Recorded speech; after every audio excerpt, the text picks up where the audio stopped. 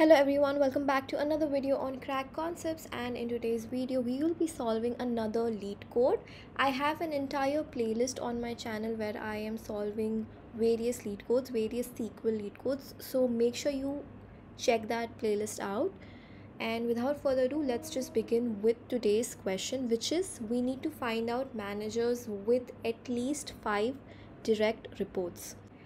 Before I start discussing this query, before I give the solution for this query, make sure you hit the notification button on this channel so you do not miss any videos from this channel. And yeah, without further ado, let's just begin with this question. So this is our table employee, which has ID, name, department, manager ID. These are the columns that the employee table has, and ID is the primary key. Each row of this table indicates the name of an employee, the department, and the ID of their manager. No employee will be the manager of themselves. Write a solution to find managers with at least 5 direct reports. Return the result table in any order. The result format is in the following sample. So let's see this example. This is our sample employee table. These are the IDs. These are the employee IDs and these are the manager IDs. As you can see, except 101, rest all the employees have manager ID as 101, and there are 5 such employees that have manager ID 101, which means 101 is a manager and has 5 direct employees, has 5 employees reporting to him directly. Hence the output should be John. Why? Because 101 is here, and what is the name of that employee? John. So we need to write a query to find managers with at least 5 direct reports. So let's begin. Whenever there is a number in the question, like you need to find 5 direct reports, 5 something, which means we might have to use count. Let's write select count manager ID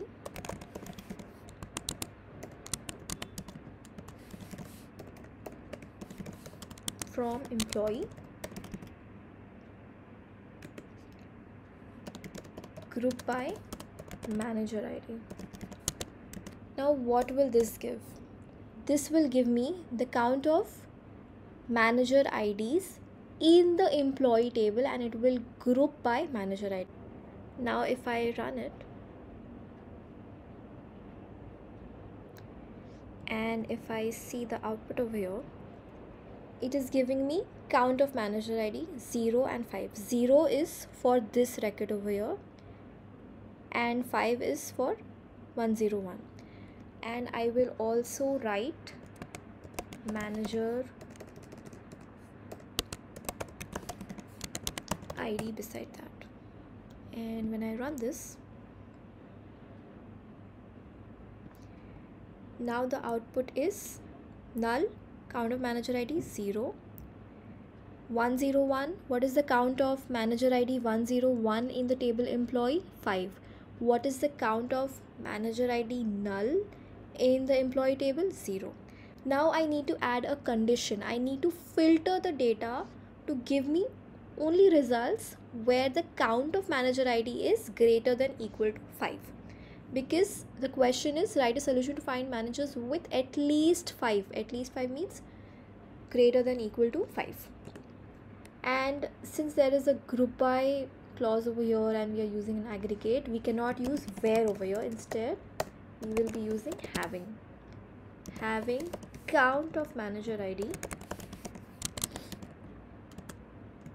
greater than equal to 5.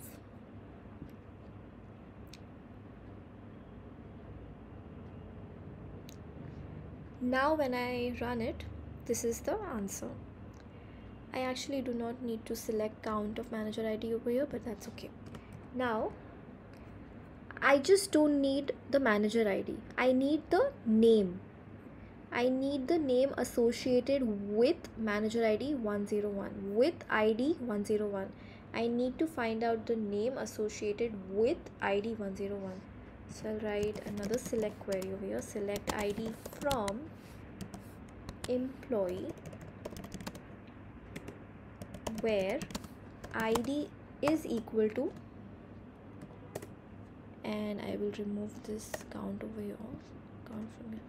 I will remove count from here, and yeah. Now if I run this,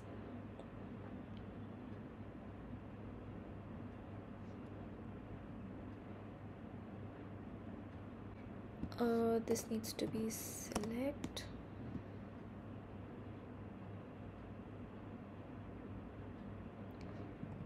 and sorry, this needs to be name over because we need the associated name. And then when I run it, it is accepted. The output is John as needed. But since this is a subquery, I can get an error over here, hence I will use in over here, because in this particular case this inner query is just giving one output, one result.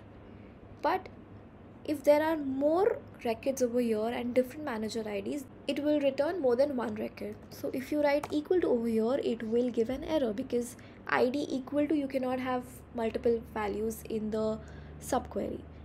Hence we will be using in over here. And again I run it, and let's submit it, and it has been accepted. Now I will be sharing another way to solve this query. Whenever we have subqueries, we can also convert that query to joins, and joins are mostly more efficient. So let's convert this query into a query using joins. And if you all have seen my other videos, whenever we have a question where there is employee data and manager data in the very same table, we use the concept called self join. So let's do that.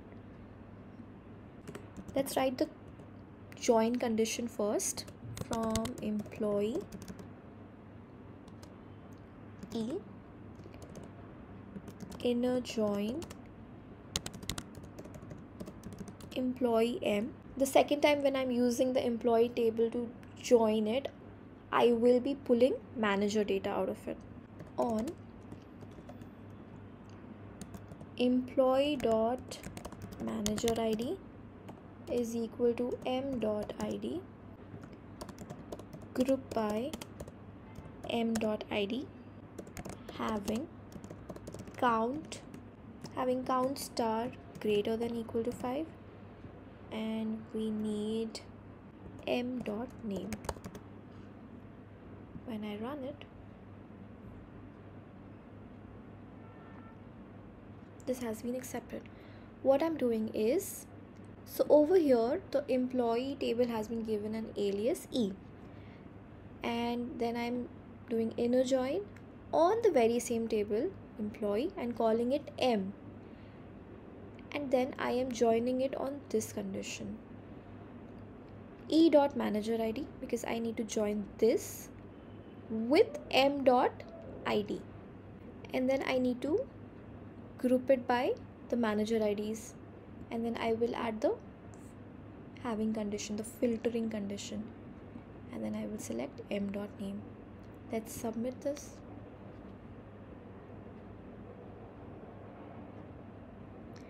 And it has been accepted. I hope this video was helpful. Make sure to subscribe the channel. Thank you so much for watching the video. Check out other playlists, check out other lead code solutions on the channel as well. Hit the notification button, check out our SQL ebook. Thank you so much for watching.